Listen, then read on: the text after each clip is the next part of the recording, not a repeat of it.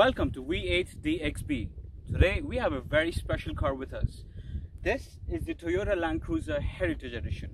This was built to celebrate 10 million units of the Land Cruiser sold since its introduction.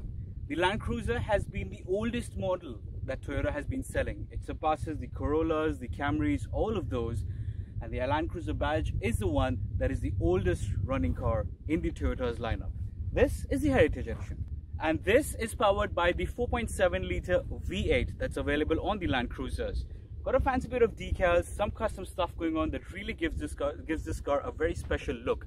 And that's what the Heritage is all about, giving you the nice 90s look, but keeping you updated with all the safety features, technological advancements, and everything that you'd expect from a Land Cruiser. Now, the Land Cruiser is the king of the desert, and it's also the king of off-roading. The Heritage Edition comes with something called as kinetic suspension. What that does is that allows your different wheels to have different articulation, so you can do stuff like this. So if you look at the front left wheel, it's all the way suspended and it's touching the ground over here. Whereas the left rear wheel is all the way in. And this is not even extreme. I'll show you what extreme looks like. This is the perfect example of what the kinetic suspension on the Land Cruiser is capable of doing. You can see the right rear wheel is completely on the ground and the top right is off the ground. And you can see the articulation that the wheel is offering. Now this is a completely stock car. There's no suspension modifications done to it. Look at the wheel travel. Look at this. I can put my head in there. That's the kind of wheel travel. And this wheel is still on the ground. So if you do get stuck, you can still have traction rolling out from this wheel. And this is all on a stock Land Cruiser. You have on the Heritage Edition your standard looking dials, not the fancy one with the big LED screen and all of that fancy things. Is a very standard looking dial, and it really pretty much goes with the interior concept that you have over here.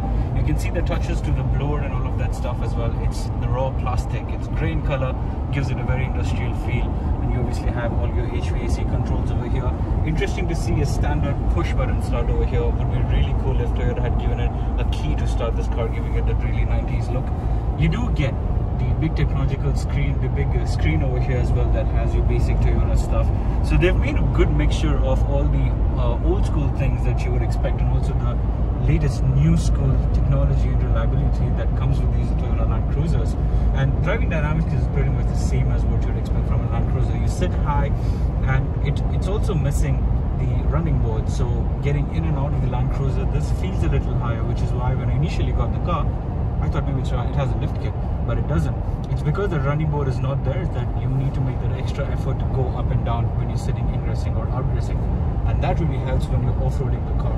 Everything else stays constant as your regular Land Cruiser. Your sticks over here, gear transmission over here, your 4x4 controls, everything is pretty much standard as you have on the other Land Cruisers. And I'm really digging this whole grey plastic, and it's not cheap plastic. It's good soft touch plastic that Toyota has put over here. It's not that cheap plastic because it looks the certain color. So they've really got a fine balance of the quality craftsmanship, the look and feel, and everything else is right down to where it needs to be.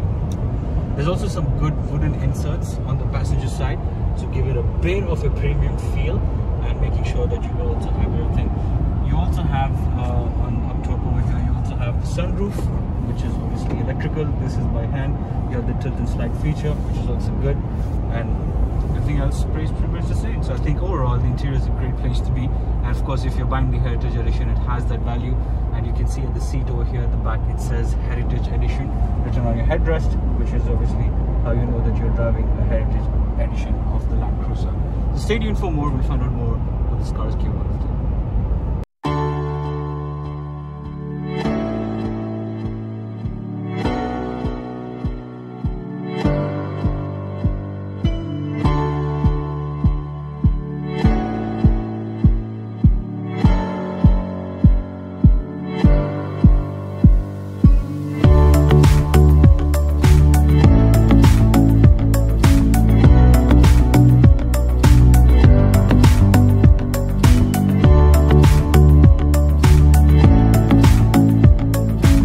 So here's Gaurav.